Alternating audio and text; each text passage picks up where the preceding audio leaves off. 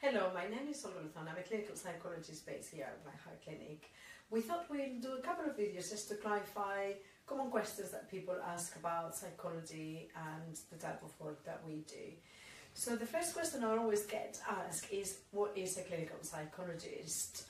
Clinical psychologists are professionals that work with people with children, adolescents, adults, who experience emotional, psychological or behavioural difficulties of any sort.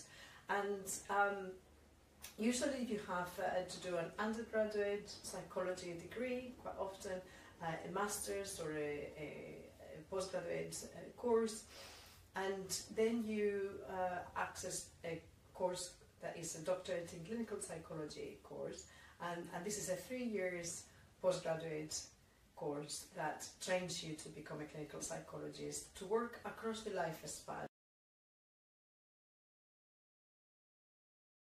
So I work with adults and older adults, adolescents, often from the age of 16 onwards. So, and with a range of difficulties. I might be helping people who have low mood and depression, anxiety, obsessive compulsive disorder, panic disorder, health anxiety, postnatal depression, so bipolar disorder. I do work, as I explained earlier, clinical psychologists are trained to be able to support quite a range of difficulties, and sometimes they're not like diagnoses, but people have more stress related to work, relationships difficulties, maybe falling into behavioural traps that they feel are not particularly helpful and they would like to change, and they might access therapy for that.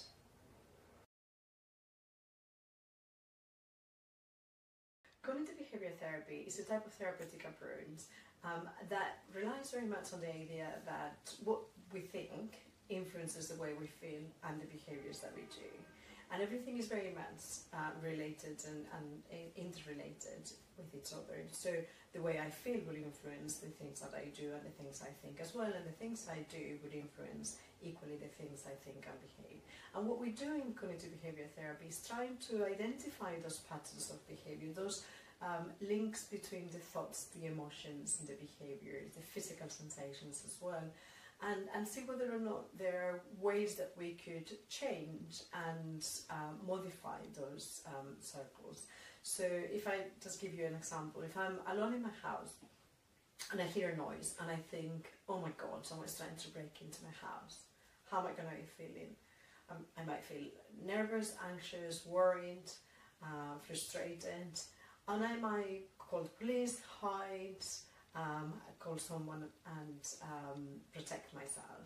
So the way I think is going to influence the way I feel and the things that I do. But if I'm in the same situation and I'm in my house and I hear a noise and I think that's the cat next door, I may just not feel anything or just get on with what I'm doing. So it's not necessarily going to change what I do or the way I feel. So what we try and do is look at whether there are different ways of thinking about the same situation, whether that's the only way of thinking, and whether there are more helpful ways of thinking.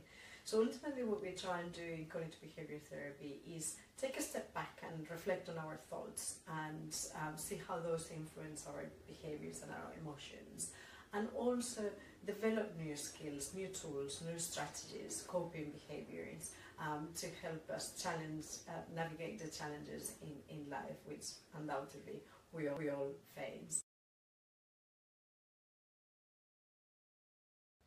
So when someone refers themselves to therapy, calls into the clinic, makes an appointment, the first thing that I do, I'm always very happy to have an informal chat over the phone. If someone is deciding whether or not this is the right approach or the right time for them. But if we do make an appointment, the first thing we do is an assessment, and that's to get a sense of what the people's difficulties are, what's that person's difficulties, what are their goals, what are they trying to achieve, what are they wanting help with, and is this the right approach, the right therapy, am I the right person, is this the right time for them to engage in therapy? assuming all of that, we agreed that is the right time and type of therapeutic approach, then what we'll do is we agree on goals and agree a number of sessions to try and see whether this is helpful for them. So I always will be reviewing the therapy and how things are progressing towards people's goals, because ultimately what we want is to try and help someone to change things that are creating discomfort, distress, or emotional difficulties to them. And in therapy, what we try and do, as I explained earlier, is very much around trying to identify those patterns of thoughts, emotions, physical sensations and behaviours, and see whether we could change. Sometimes we can change a bit of behaviour, and that helps in thinking and changing the thinking as well, and the emotions.